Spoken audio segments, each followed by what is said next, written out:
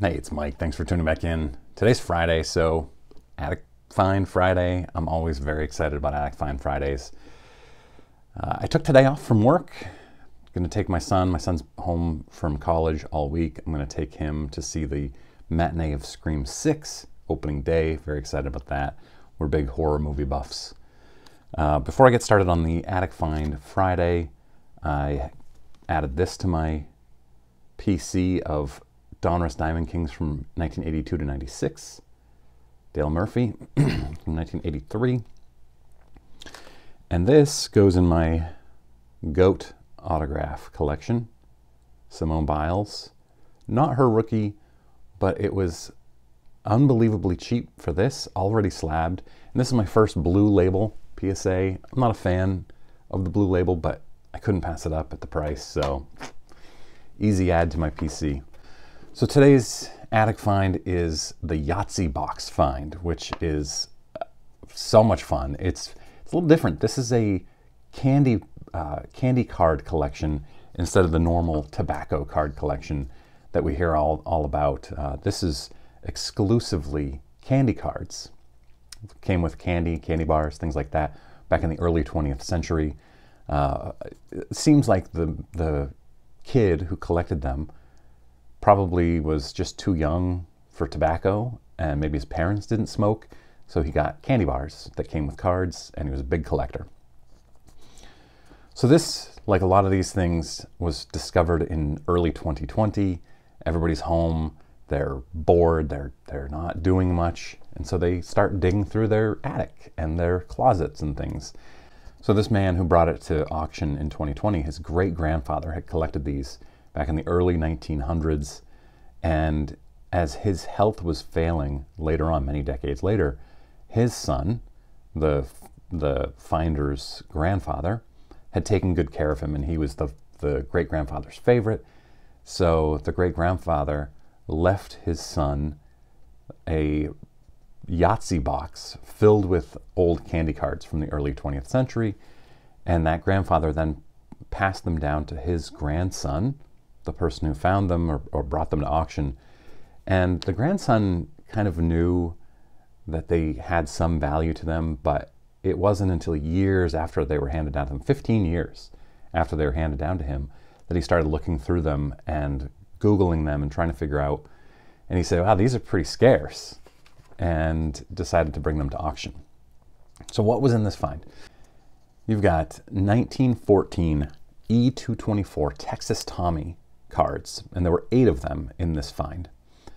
There's a Ty Cobb. It's the first Ty Cobb Texas Tommy card ever graded between SGC or PSA, and a Shoeless Joe, which is the second greatest between PSA and SGC. So talk about how rare they are. The Shoeless Joe graded a PSA 2.5, the Ty Cobb graded a 1. These ones were really difficult to keep in good condition because they came in candy bars. They were stuffed into wrappers, or they came in other candy type packages, and there were kids who were playing with them, so you had a double whammy of tight packaging and kids playing with them. So not very easy to find in good condition. In fact, on the PSA Pop Report of the Type 1s, which we'll talk about in a moment, the highest is a 4, and that 4 is the other Shoeless Joe that's been graded, and it's never been brought out publicly. Nobody knows who owns it. It's never been sold at auction, so it's a bit of a mystery. The front of these cards had sepia-toned photos. The backs of the Type 1s had biographical information. It also showed the number of games they played each year, as well as their batting average and their fielding percentage. So back when apparently people thought fielding percentage was ultra important. Really interesting. So there were about 50, I get conflicting information depending on the source. And so also my sources here are Sports Collectors Daily and Sports Collectors Digest. Both, I pulled great information from both of them. There are about 50 Type 1s in the checklist, and there are about 15 Type 2s in the checklist. It's unclear exactly how many there are, probably because not all of them have been found. It's really quite interesting. So Texas Tommy and the cards were produced by Cardnet Company, or Cardnet maybe, candy company in Oakland, California, back in the early 20th century. Texas Tommy was the candy bar. I couldn't find any pictures of Texas Tommy candy bars or even the wrappers, but I did find the Baffle Bar, which is an awesome name, Baffle Bar, created by the same company, Cardinette Company in the Bay Area. Texas Tommy candy bars were named after a popular swing-style dance that was popular in the San Francisco area back then. Texas Tommy, as I said, they were distributed in candy bars or with candy bars.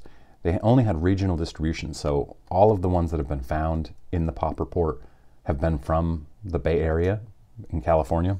The Type 2s, if I didn't already say this, had blank backs.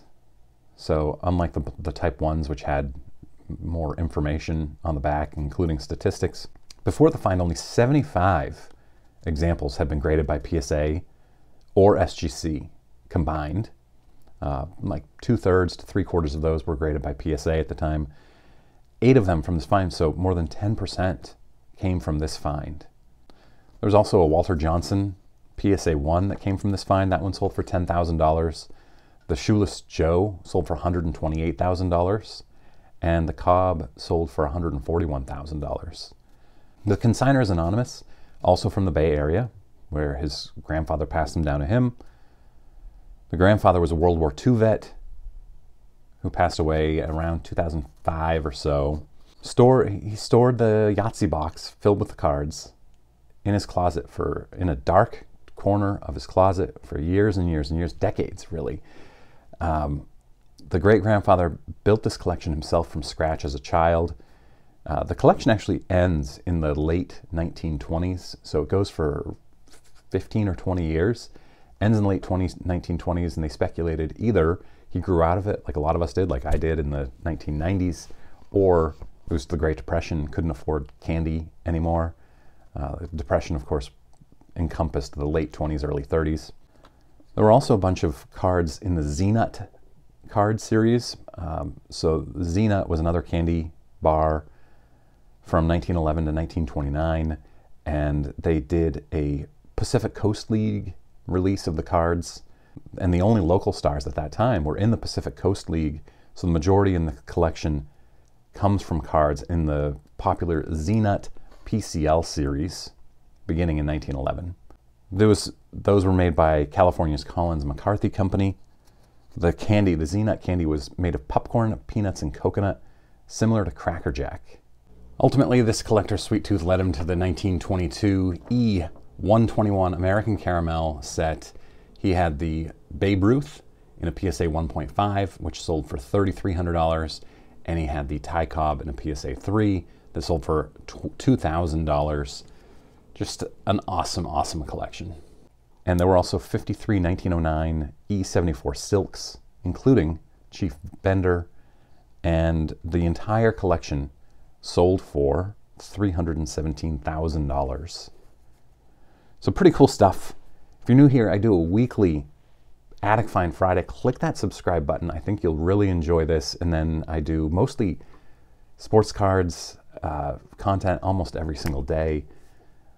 Let me know in the comments. What do you think about this? What would you do if you realized you had a Yahtzee box in your closet filled with what could be very valuable cards? Would you sell them? Would you keep any of them? Would you keep less valuable ones, more valuable ones? Would you pass them down? I'm really curious. I love this stuff, and I love all the ideas you guys put into comments here. That's it. I'll be back tomorrow with more video, and then again on Sunday. I'm here all weekend, guys. I really appreciate you guys watching. Have a great weekend.